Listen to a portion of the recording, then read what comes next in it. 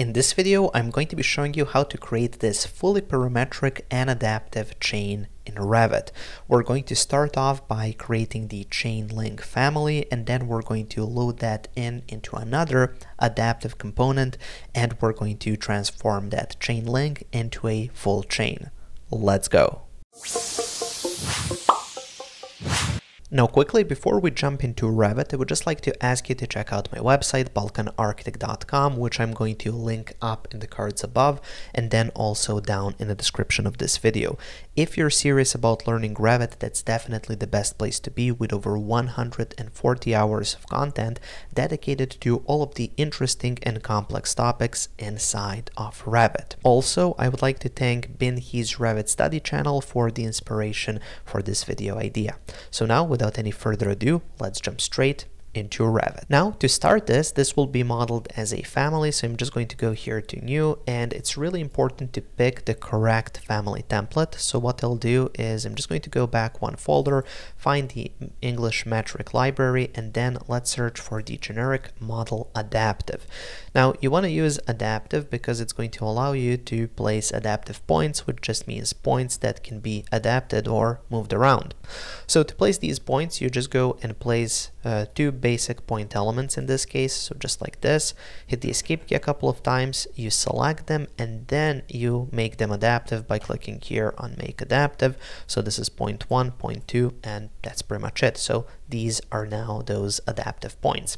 Now the chain link is going to go in between these, so I'm just going to select both of them and then click on spline through points. That will make this line that will always connect them. Then let's select that line and let's hit is reference line, so it's going to just give us a bit more functionality. Moving forward, let's place some additional points on that line. So here I'm just going to select the draw on face and then draw a couple of points on this face, just like so, and then hit the escape key a couple of times. Now I want to place additional points on each of these. So what I'll do is I'm going to go here to set work plane. I'm going to hover over it, hit the tab key once to highlight the horizontal one, click to select, go to point. Now you want to select draw on work plane, so it's only going to draw on that selected work plane, and then you want to click on point. Now it's going to give you this error message saying that these are 2 points in one place. This is exactly what you want. So let's click OK. Hit the escape key a couple of times, select that point, and now you can see you can move it. Now when we move this point here, you will see we have this offset parameter, so we can move it with an offset, which is really cool. Now I also want to place one above that, so let's just go back to point. It's going to recognize the same work plane because we are still here on draw on work plane. Place it on that point, click OK, hit the escape key a couple of times, select that point, and then move it up. Now we want to turn these offsets into parameters. So I'm just going to go here to this offset, click on associate family parameter. We don't really have any, so let's create a new one. So this will be a radius parameter. Click here on instance, so this will be an instance parameter. Click OK, OK, there we go. This one will be the same thing, however, in reverse. So this one is negative, this one is positive. So let's select this one, go to that same offset, click, and then let's create a new one, which will be radius negative. This will also be an instance parameter. Click OK, click OK again. Now we want them to have the same offset, so let's go here to the family types, click, and then I'm just going to copy radius here, Control C to copy, and then let's just type in here in the formula for radius negative minus Control V to paste radius. Hit apply, and now as you can see they're going to have the same value. So here if I say 400, this one will have the same value, and now they will move together. See? That's really cool. So anyways, let's bring this back to 400. Okay. Okay, so now I'm just going to be repeating the same thing here on the other side. I want to have just 2 additional points there with the same parameters. Now at this point, this definitely doesn't look like a chain link, so let's make it one. So what I'll do is I'm going to select this point, hold the control key, select this one, and then go to spline through points, and then repeat the same process for the ones in the bottom. Select both lines, and then let's make them reference lines. Perfect.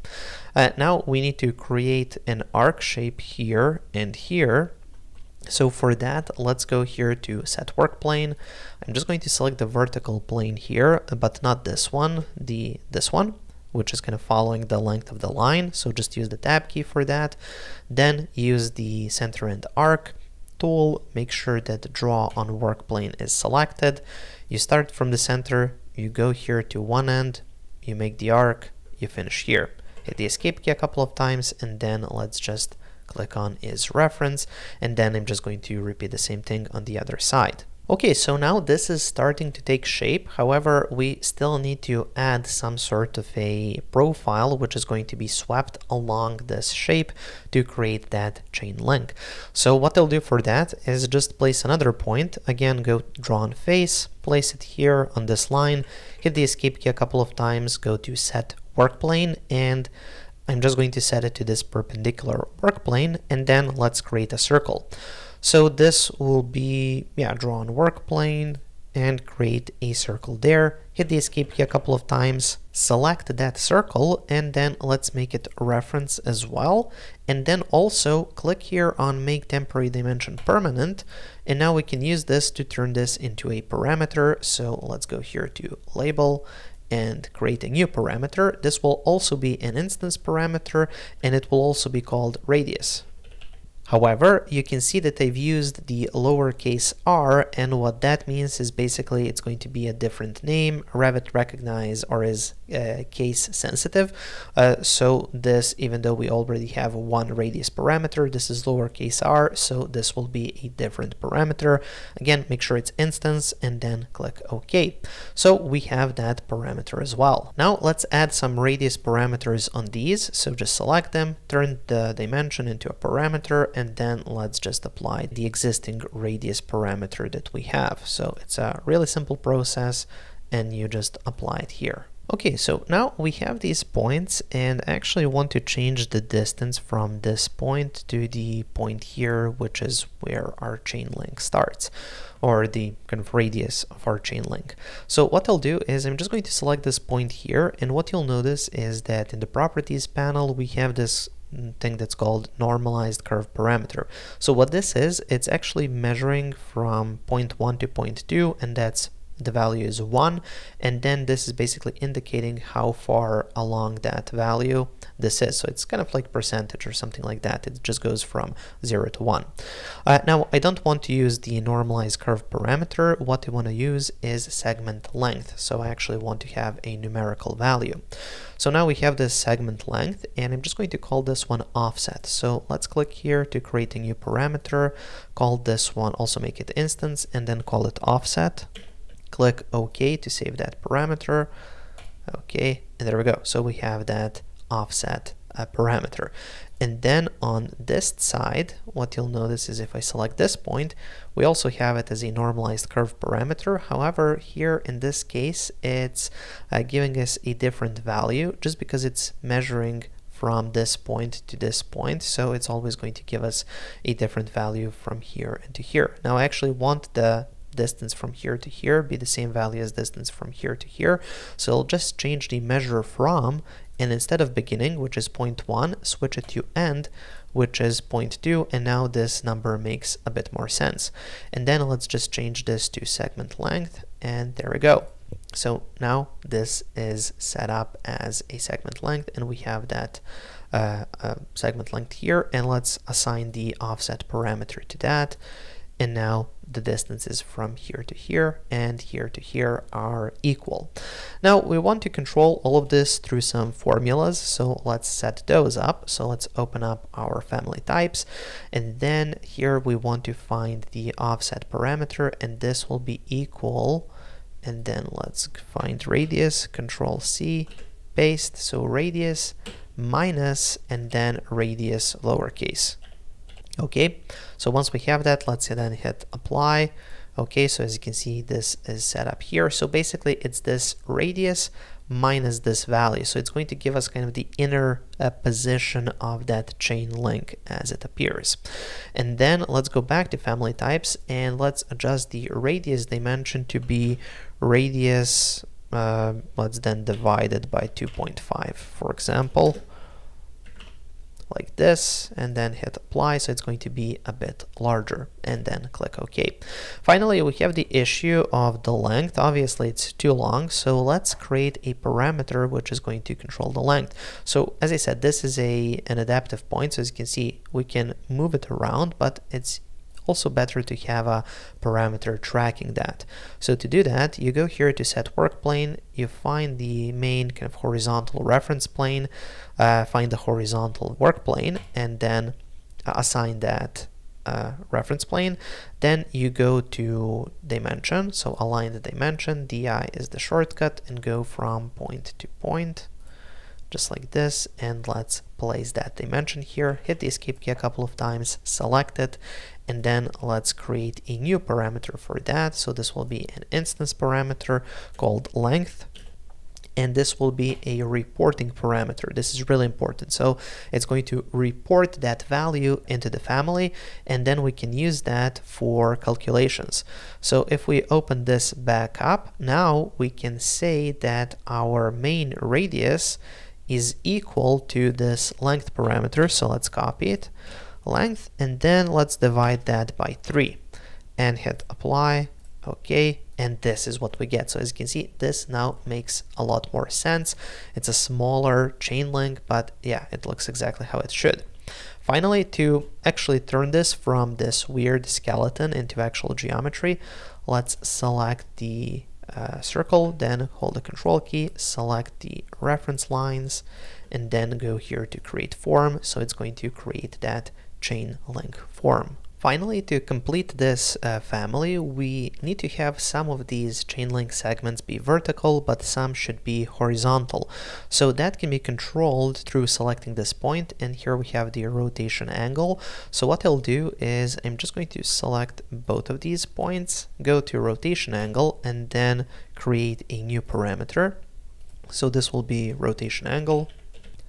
You can make it an instance parameter, then click OK. Okay, there we go. So now this is the rotation angle. So now when I open up family types, and here you want to type in a negative value of minus 90 degrees for the rotation angle and apply. Okay, so as you can see now this is horizontal. So we will be able to adjust this when loaded into a family. So now let's save this. I'm just going to click on save. I'm going to save it on desktop as a chain link, and hit save. And now it's time to build a chain out of this. So for that, let's go again to new family, and then here I want to go one step back to open up metric. Again, I'm searching for the generic model adaptive, and then hit open. And now for the chain itself, I wanted to have 3 points which I can use to adjust its shape. So what I'll do is I'm just going to place 3 point elements like this, hit the escape key a couple of times, then select them all, make them adaptive, and run a spline through them and make it a reference line. Perfect. And now as you can see, when you move these, it's just going to move the whole thing. Then you want to select that spline and you want to divide its path, and as you can see, it's going to divide like this. Now for the layout, I'm just going to set it to a fixed distance, just like that, so I can basically control the length in between these points. And as with everything else, let's control the distance through a parameter. So I'm just going to click here on associate family parameter, create a new one, make it an instance parameter, and let's call it segment length.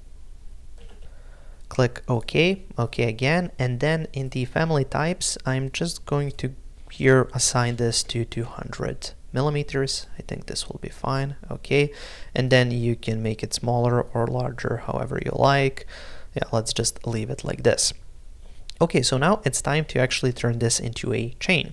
So for that, we need to load in this family. So I'm just going to go here to load into project. It's going to load it in, and it's going to look weird like this. So you just want to make sure that place on face is selected. Then you want to click on that point 1 for your first click and here for your second click, just like that. And then for the next one, go here with the first click and here with the second click. And then you just repeat that across the whole chain. Just kidding, of course not. So this is Revit. We're doing everything in a smart way. So let's just select the second one here. Actually, I'm going to turn on thin lines to see it a bit better. So you select the second one, and then here we have the rotation angle. So let's bring that back to 0, just like this. So now we have 2 of these, okay? Hold the control key, and then we have this option repeat. So once we have selected both of them and we repeat them, it's just going to repeat that shape along the length of this spline, and that forms our chain. So now if I start moving this around, I can move this one like that, move it around, I can actually move it up, I can move this one down if I want. So I can actually create a chain that follows whichever shape I like. And then in one of the future videos, I'll show you how to actually implement this inside of a project. If you just want to get the complete family without having to go through the hassle of making it yourself, or if you want to get access to all of my Revit project files, well, all of that is available on my Patreon page, which I'm going to link up in the cards above and then also down in the description of this video. Thank you for watching, guys. Make sure to check out my website, balkanarchitect.com, for more Revit courses. There I have over 120 hours of content, and I'm adding more each week. Make sure to subscribe for more videos, and also I've added a video over there that might interest you as well.